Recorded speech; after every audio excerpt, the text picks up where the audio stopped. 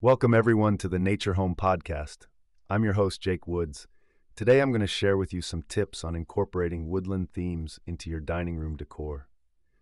As many of you know, I'm a big advocate for bringing the beauty of nature indoors. There's something so calming and cozy about rustic, earthy styles. Woodland decor focuses on using natural materials like wood, rattan, and twigs to craft furnishings. You may see pieces made from tree branches or antlers. Earth tones like browns, greens, and grays are popular. The overall vibe feels magical, almost like you've wandered into an enchanted forest. Some key woodland furniture to consider includes dining chairs made from woven banana bark or carved tree stumps. Pretty cool, right? You could also opt for a massive slab of reclaimed wood as your tabletop.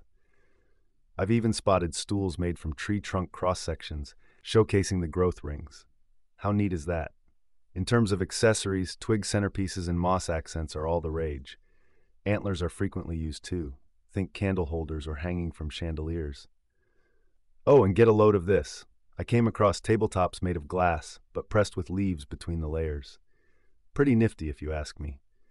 When styling with woodland pieces, don't forget small touches like jute rugs, mason jar pendants, and wildflower artwork.